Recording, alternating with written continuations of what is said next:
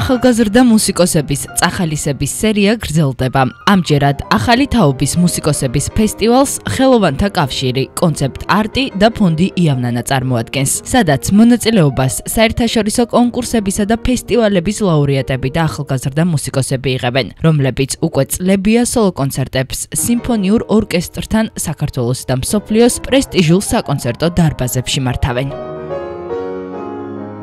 მიხარია რომ ეს პირველი ახალი თაობის ვირტუოზი მუსიკოსების პირველი ფესტივალი გაიხსნა, ასეთი ინტერესია ჩვენი მსმენელის, ასეთი ოვაციები დარბაზში და მე მგონია რომ ჩვენ რაღაც ისტორიული ფაქტის მოსწრენი ვართ, რადგან ჩვენს ქვეყანას უკვე ყავს თაობა, ეს არ არის 1, 2, 3 მუსიკოსი, 10 მუსიკოსი იღებს ამ ფესტივალში მონაწილეობას და უკვე არის საერთაშორისო წარმატების მქონე მუსიკოსების თითოეულის ბიოგრაფია უკვე არის რამდენიმე გვერდიანი და წარმოვიდგინეთ მე რას იზამენ, ისინი უკვე გამოდიან ცნობილ ორკესტრებთან, ცნობილ დარბაზებში სოლო კონცერტებს მართავენ და მგონი ძალიან წარმატებული პროექტი გამოვიდა. თავისთავად კონცეპტ არტის იავნანას და საბოლოო ჯამში ერთი წინვალი ადამიანის თეოჯორბენაძის აი ეს წამოწყება სამაგალითოა და მე ეროვნულ სიმფონიურ ორკესტრთან ერთად შევუერთდები სამომავლოდ და ამ არაჩვეულებრივ ახალგაზრდებთან ერთად გავმართავთ უკვე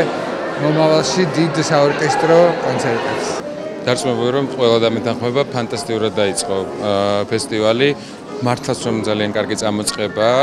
თავისთავად ყველა ახალგაზრდა მე ყოველთვის ამას ვამბობ და ბევრი იზიარებს და მიხარია რომ ჩემი შემდგომი თაობა უფრო ახალგაზრდების იზიარებენ ამას, ყველა ახალგაზრდა არტისტი და საერთოდ ყველა ახალგაზრდა სხვადასხვა სფეროს წარმომადგენელი ერთად უნდა იყოს და აკეთონ კეთილი საქმე.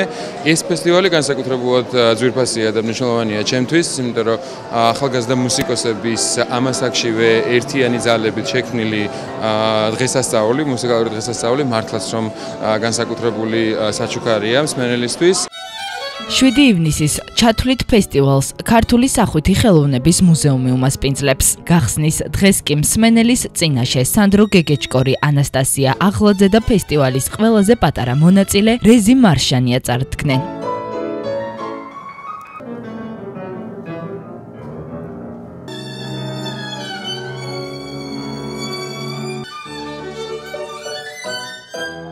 ძალიან დიდი პატივით ჩვენთაგანიც ასეთ არაჩვეულებრივ ფესტივალში მონაწილეობის მიღება. დღევანდელმა კონცერტმა არაჩვეულებრივად ჩაიარა, მე და ჩემო მეგობარმა სანდრო გეგეჭკორმა შევასრულეთ ვინიავსკის პოლონეზი და ასევე ჩაიკოვსკის ვალსი კერძო.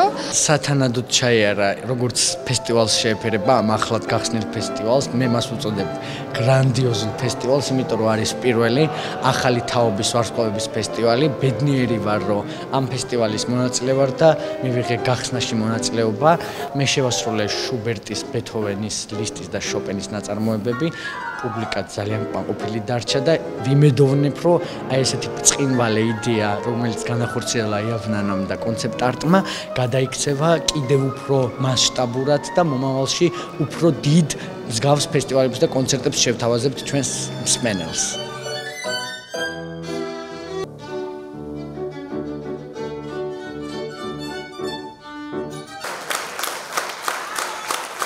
ახალი თაობის მუსიკოსების ფესტივალი 7 ივნის გალა კონცერტით დაიხურება. მსმენელის წინაშე წარდგებიან სანდრო ნებიერიძე, სანდრო სიდამონიძე, ანასტასია აღლაძე და სხვები.